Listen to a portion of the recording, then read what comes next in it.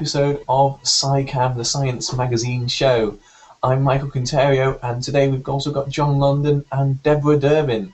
And Jon is going to be talking to us about rockets, and more specifically, the rocket car that he's got there. Hello, Jon. Hello, can you hear me? Yes, we're hearing you live and loud and clear, Jon. Fantastic. Yes, it's a little bit cramped in here because we're doing a test next in 2 days' time on Friday. So we're packed away in the support vehicle at the moment. So what I'm going to do is I'm going to take you on a little guided tour of what in the future I might be driving. Hopefully, we'll be driving. So if you have any questions, please do shout them out. But here she is. This is the Laughing Gas rocket car.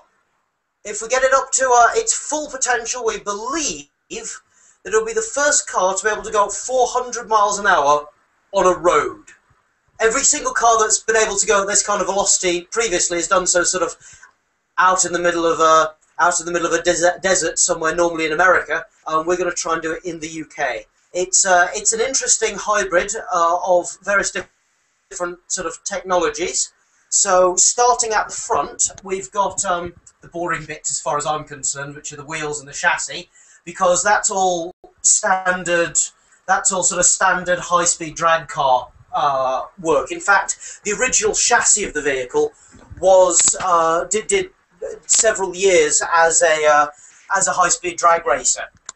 It's down here at the back where, if you know anything about drag racing or anything about cars, that it gets a little bit more bizarre. Because where you would normally expect an internal combustion engine to be, we have these four tubes, which are attached in turn to all this gubbins. It may look very, very complicated, but it's actually really, really simple.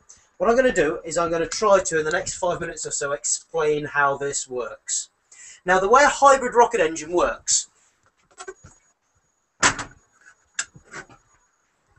is very, very simple. You've got a free-floating piston in a tank. If you can see where that says free-floating piston, that is one of those tanks right there. And you've got nitrous oxide at the bottom, and you've got nitrogen at the top. And that then comes down through a pipe into a kerosene wick fuel grain.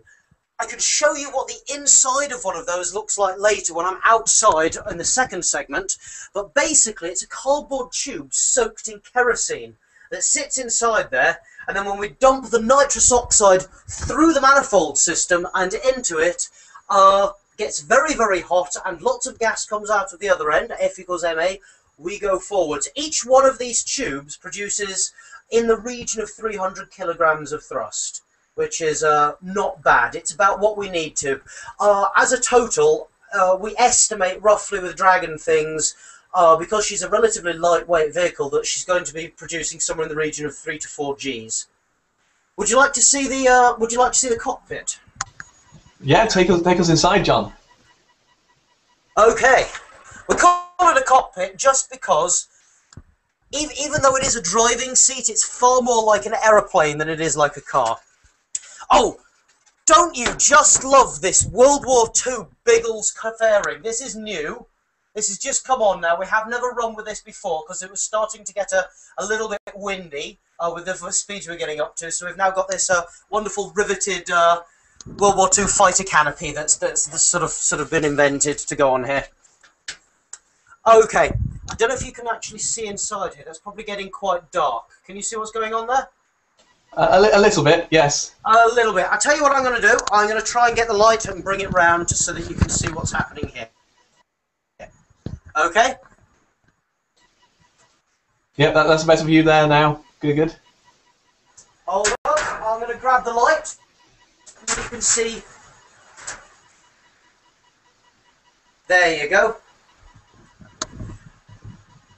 As you can see, we have a flashing light for some reason that's flashing. Okay, that's not working. We have various different controls here. The main thing that you might think of is a steering wheel. And here it is. It's not actually attached to the car at the moment. That's because it clips on just about here. It's such a tight fit that you can't actually get into the car with the steering wheel attached. So that comes afterwards. Standard 5-point racing harness, which is fairly bog standard, and the stuff over here. On your right foot, you're going to have the pedal, which basically is your dead man switch. So what that does is it throws these solenoids over here, which then makes the entire car live, so that if something happens, you can just raise your foot and everything will turn off and everything will stop. This is your manual's turn on. So that will turn the car on. And then, over here, this is your go button, basically, because that will throw the igniters. And as soon as you do that, pyrotechnic devices will go off inside the tubes down at the other end. You can actually, if you look, see the spark plugs that go and attach to the other end there. Obviously, they are disconnected at the moment, because for safety reasons. Then, this is my favourite control right here. That's the main throttles. And if I operate the main throttle here, oh, I can't at the moment because it's not powered up. What that does is that physically moves all these 4 manifolds here straight across on this giant shaft, so that everything is mechanically controlled. We don't go for any kind of electric control where we don't have to, because it's just something else to go wrong. So there's a physical wire connecting the two. Do you have any questions about how the car works? Just a little bit. How much thrust did you say each of those giant tanks at the back would actually be giving you? About 300 kilograms each. So considering the car weighs about half a ton, about 500 kilograms, she's going to go at a fair old clip. Oh, brilliant. I want to know who gets to drive this. Hi. Amazing. Aren't you worried you're going to crash? A little bit, yeah. My wife has told me in no uncertain terms that she wants to at least be pregnant by the time that I first drive it. I haven't yet. I'm the new driver for this year. The driver used to be the person that designed the car. Unfortunately, she's 60 now, and so she's decided that her rocket car days are over and has moved over to me. I was originally one of the rocket I really hate the term rocket scientist, but I was one of the engineers and scientists working on the rocket side of things, and my main job used to be fueling the car, which is a massive multi-step process, because if you do anything wrong, kablooey, you will not do rocketry today, I think is my catchphrase for that one. To give you an idea of just how safety conscious we are, nitrous oxide is safer the cooler it's kept. So over here, at the side of the support truck, can you see the large the large container over there in the corner with the handles on the side? That's actually a large industrial freezer that we keep our nitrous oxide in, so that it's absolutely freezing cold before it goes into the car, just to make sure that everything is as it possibly can be. Any other questions? Who's funding this? A variety of different sources. However, thank you very, very much. I can now say without nepotism, thank you very, very much to our most recent sponsor, which is the fantastic Bill. And if you ever need any kind of casters, they're the people to go to. You might be wondering, why on earth does a rocket car need casters? I mean, we've got big wheels that we drive on. And the obvious answer is, of course, getting it in and out of places is very, very difficult. You can't actually do it with the turning circle it's got. I mean, if I was to actually show you...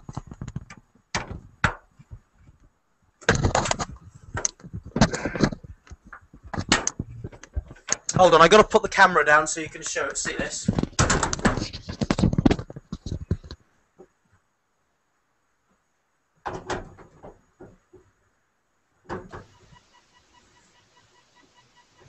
just to talk us through what you're doing while you're doing it, John. Okay, sorry.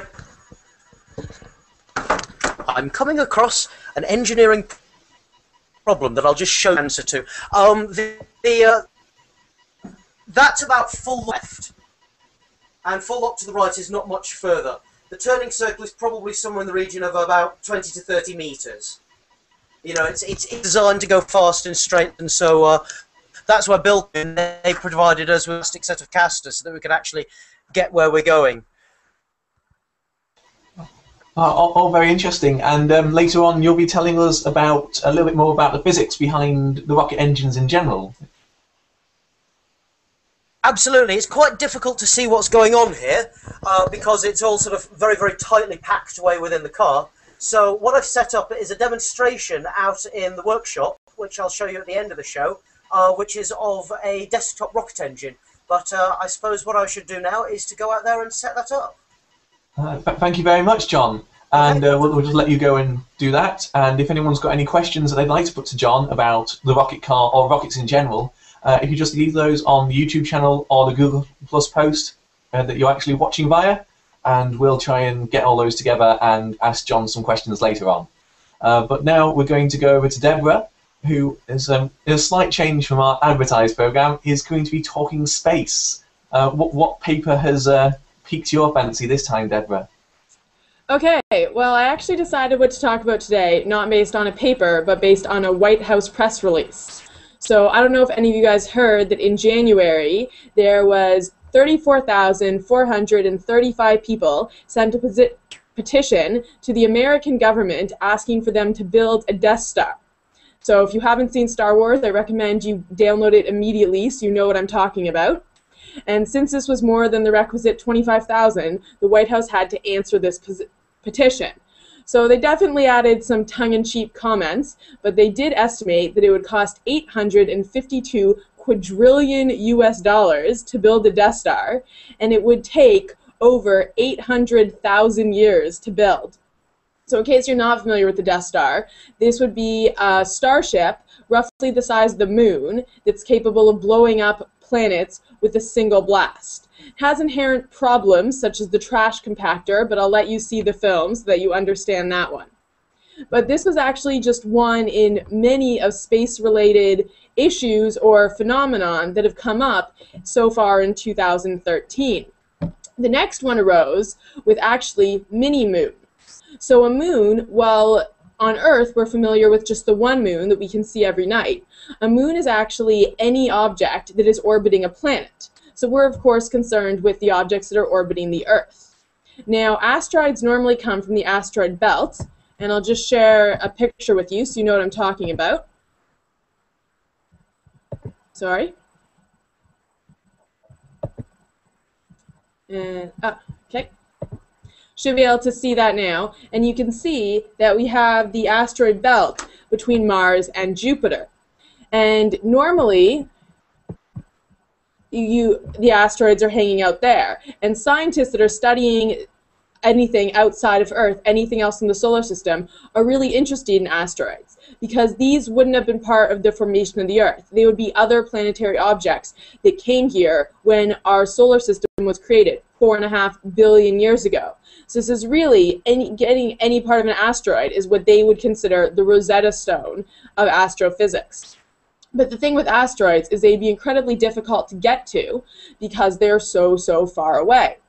But the thing is, sometimes asteroids will fall from this asteroid belt into an orbit surrounding Earth, and these are termed mini-moons, because a moon is an object that is orbiting a planet, whereas an asteroid is orbiting the sun. So we want these asteroids to fall from orbiting the sun to mini-moons that are orbiting the planets. Now, scientists have always wanted to get a hold of these mini-moons, but they haven't previously had the ability to do so.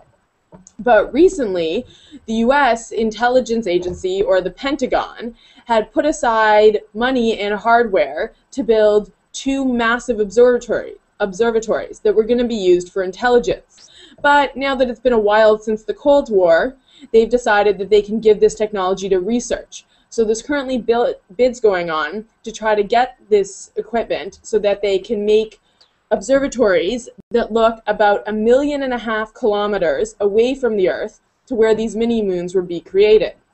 Now, if we can't get a mini-moon, do we have to necessarily go to the asteroid belt? And the answer is no, as was evident from the meteor crash into Russia last week.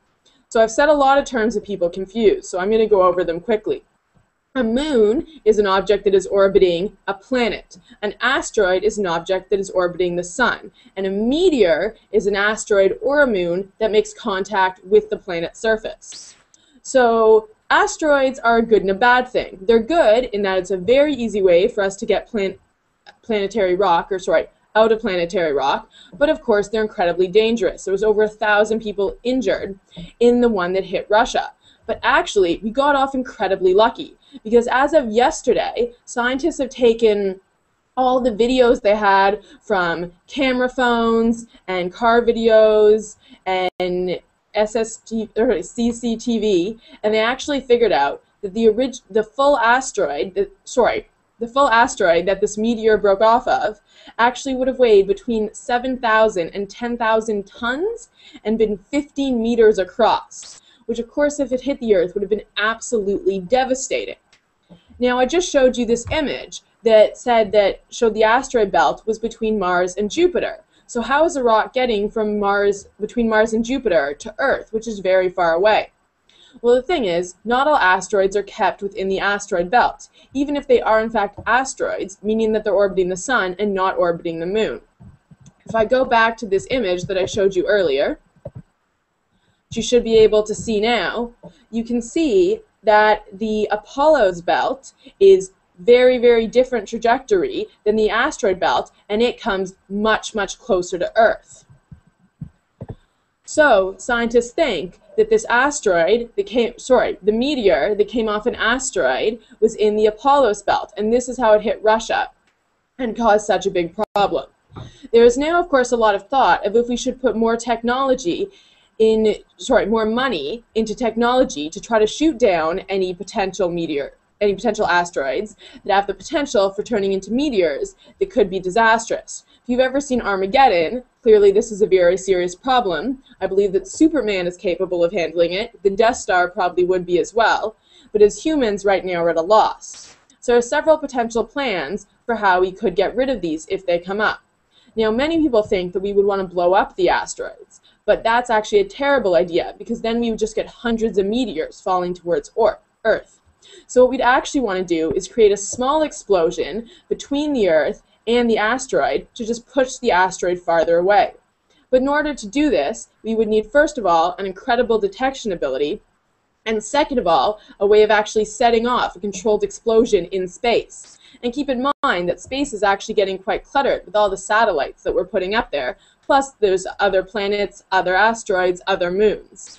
So really, you might want to start getting a little concerned, but since the last giant meteor attack was back in the time of the dinosaurs, I'd say we're probably safe for a while. But I hope I filled you in on what's happening in space for the last couple months, and please ask me any questions if you have them. Yeah, so our biggest problem is going to be actually noticing that these asteroids are heading towards us. How far out can we? How big do they need to be for us to actually spot them reliably at the moment? Do you know? The problem actually isn't how big they are, it's how early we can detect them, because since we can't blow up the asteroid itself, we'd want to set off an explosion between the Earth and the asteroid. We need it to be a substantial distance away from the Earth for this explosion to be large enough to dislodge the asteroid, but not large enough to affect us. So the current predictions are we need to notice this asteroid coming towards us at least a year in advance. So we do need quite good detection technology. Yeah, it must be quite awkward looking for an asteroid rather than something that's emitting light as well, because we look and see stars a long way away. Admittedly, they're a lot bigger, but the distances are ridiculous, whereas asteroids are actually relatively close to us compared to most of the stuff that we're looking at with our telescopes. So is it just the fact that they're so dim, relatively speaking, because they're just reflecting light that's the problem? Yeah, well, I mean, they're only reflecting light, and of course they're basically black, so there's not that much light to reflect as well. So they're certainly very difficult to see, much harder to see than stars, which are infinitely farther away. Well, thank you very much, Deborah. And John, are you ready and prepared to tell us a bit more about rocket engines? I am indeed. I'm now outside in the workshop where the car is when it's not packed away. You can probably see the toolboxes in the background there. I'm not going to worry about moving the camera because I've got it set up, pointed at the desktop rocket engine. If you have a look,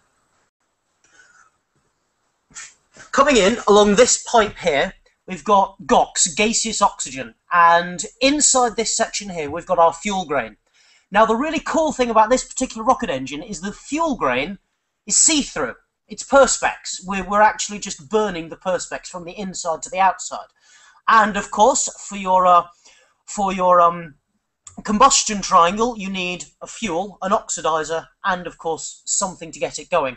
This stuff is absolutely fantastic. If you've ever seen a sort of a Roadrunner Wile E. Coyote cartoon, you'll know exactly what this is. It's a fuse wire. You basically light one end and it sort of goes psss, and we use that just to get it going on the inside. I will say it's very cold out here at the moment, so there is a possibility it might not work first time, in which case it'll take me about 30 seconds to get it going again. Would you like to see it in action? Oh, yeah, definitely. Okay. So, what I'm doing is I'm feeding through a small amount of oxygen, just a tiny, tiny amount. And it actually shows how safe this kind of rocket engine is, that I can actually start to operate it and have my hand in front of it. You know, you would not want to do this with either a solid-fueled motor or a liquid-fueled motor. So I've got a tiny stream of gas coming out of the other end there. And I will now use my high-tech lighting device to light the end. I normally have Swanvesta matches, but this will have to do.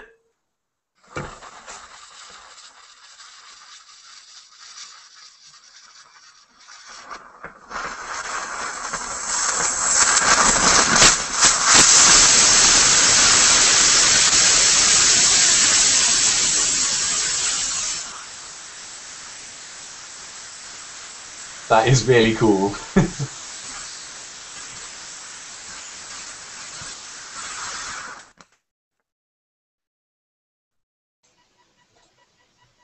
Oh, thank you very much for that. That's a rocket motor. Oh, yeah, thank you very much. How much fuel was in there for that one? That was probably only burning for a burn of that length, approximately a millimetre, possibly 2 millimetres from the inside of the tube. This rocket motor has been specifically designed not to produce thrust. Obviously, it's built into a large, heavy box. The nozzle at the front, if I have a look now, you can actually see it better. The nozzle at the front is not entirely what we call a Mach optimized nozzle. That means that not all of the energy that's being produced is going to be transmitted directly into propulsive motion. This is literally because I use this in schools and I don't want it to go flying and hitting a teacher. We use gaseous oxygen as opposed to anything else because it's a relatively rubbish oxidizer. For the actual car outside, we use nitrous oxide, which is far, far better. But again, this is, you know, I have before now set this off on a teacher's desk in a classroom with a group of sort of 30 or 40 10-year-olds crowded around watching it. And for that kind of level of safety, then gaseous oxygen is definitely better. Yeah, it's all about the safety. I mean, there was lots of you could tell not just with this, but with your actual car, there was an awful lot of safety bits built into it, like a down man switch. Well, it's you know, we have a 100% success rate with regards to people living on this project, and we'd like to keep it that way. You know, I'm going to be the person that's in the car for later tests, and I'm helping to develop some new safety equipment that's going to be going. The car's been past 200 a few times, not for actually a year and a half now, because we've massively re-engineered it. We took out the accumulators, those are the big tanks with the nitrous oxide in, and we've replaced them with new ones with better seals, and a lot of the systems have been stripped out and upgraded to a much higher standard, now that we know that the basic chassis and the basic car is working, to try to then double that speed from sort of the little over 200 that we've been doing. Our next intermediate goal is 300, which hopefully we should be able to hit later this year. And as for the 400, we have a policy of not giving a date on that, because we don't want to be working to a date. If you start working to a date, that's when you start rushing and things start going wrong. Well, thank you very much for that, John. I'm sure we're all looking forward to hopefully getting the chance to see the real car driving on a real tarmac road. Well, if you're interested, we're going to be doing the test firing this Friday. It's not going to be... We're not doing what Bloodhound did. We're not quite that brave. We're not doing a live firing, although we might do that in the future. And if I do, I will be calling you, and hopefully we can get that on Sci Cam. Thank you very much, John. Deborah, have you got any questions for John? As the resident chemist, I need to ask what chemical reaction is producing all that power. Haha! It's pyrolysis.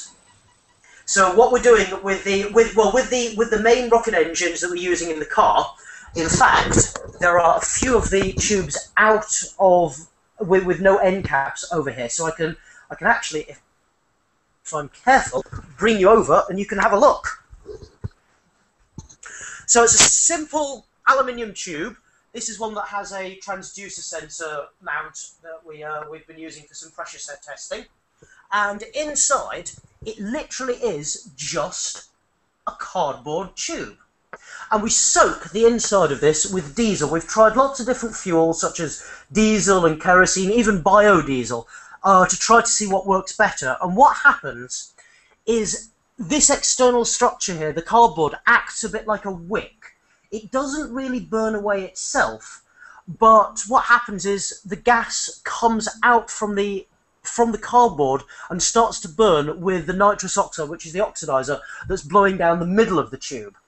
And that together then produces a tremendous pressure inside of this tube, which is then exited through the rocket nozzle, which is a properly designed rocket nozzle, and so that does produce thrust. My fantastic fact to do with rocket nozzles, and I really do like this, we might actually have one over here that you can see. No, they've all... Of course we don't. They're all on the car at the moment, aren't they? Because we're about to do a test firing. But the chap that invented the rocket nozzle only really invented two things of note in his life. His name was Gustave de Laval, and he invented the rocket nozzle, and he also invented the automatic milking machine that they use in dairies to milk cows. Yeah, quite distinct achievements there, then.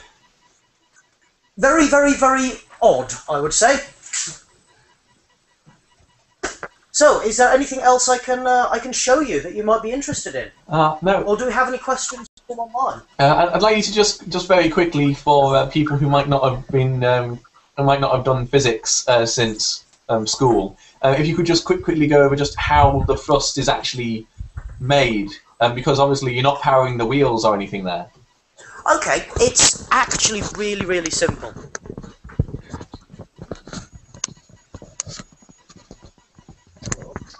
I'll come back into shot for this. Okay, it's really, really simple. Every action has an equal and opposite reaction. For example, if I was on a skateboard and I was going along on my skateboard and I hit somebody else, that other thing would then start moving off.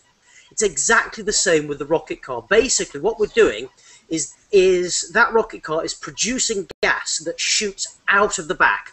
Because that gas is shooting off in one direction, the car then shoots off in the other direction. Every single person that's watching this at home has done something the same, because I know that everyone has used a balloon before now. And it's exactly the same piece of science as you know, when you have a balloon and you let the balloon go off and off it goes. Don't believe a word he says. That's my boss. No, it's actually magic pixies that work. So yeah, especially if you've ever seen Tesco sell them rocket balloons, because they're sort of a cylinder of gas with a hole at one end, and the gas pushes out. The rocket nozzle itself is a special shape that basically means that all the gas is going in a straight direction. Because, of course, if you want all of your power, to sort of all of your thrust to be in that direction, any gas that's sort of doing this thing and going sideways isn't going to help you. So it makes sure that all your gases are going in the same direction, so your car or your rocket or whatever you've got goes in the other direction. Absolutely no power goes through the wheels, yes. And of course you want to be very careful with your rocket nozzle that it is pointing exactly backwards, because you want your rocket to be going forwards and not trying to turn itself while you're in it. They are actually ever so slightly canted, and they're ever so slightly canted to sort of that way, so that the car has a moment arm that means that it's going to be pushing the front end down onto the ground, if that makes sense. But yes, I think it was there's a famous XKCD webcomic with a picture of a Saturn V rocket on it and a note with the rocket engines at the bottom saying, "These should be pointed towards the ground. If they are not pointed towards the ground, you will not go to space today." So it's very much that similar sort of idea. Oh, very true. Thank you very much, John. That has been really interesting, and it's nice to see both the desktop engine and the car in one go. So yeah, thank you for that. Thank you. And we've just got time now for one little extra bit of science-related stuff that's been going around the internet, which is the two-body interactions, a longitudinal study paper, which was actually presented from one physicist to another as a marriage proposal. It's a single page paper with an introduction, some results, and a conclusion about how happiness, a conclusion linked to a graph, no less, about how happiness would increase over time, and then that was projected to continue, and asking the subject of the other subject of the study if she would be willing for it to take part in an indefinite continuation of the study, which is one of the sweetest and geekiest things that I've seen recently. So if you get a chance, it's all over the internet. If you type in physicist proposal, you'll find the paper. Yeah, I've heard lots of people criticizing it, going, "Oh, there's no method section, the results aren't repeatable," and all this. But as cute geeks go, I think it's pretty good. So yeah, next time on Sci Cam, we shall hopefully be coming from, partially coming from the new Cambridge Science Centre, and we'll be talking about the Cambridge Science Festival, which starts here in a couple of weeks' time. But until then, we'll be sharing some more interesting stuff.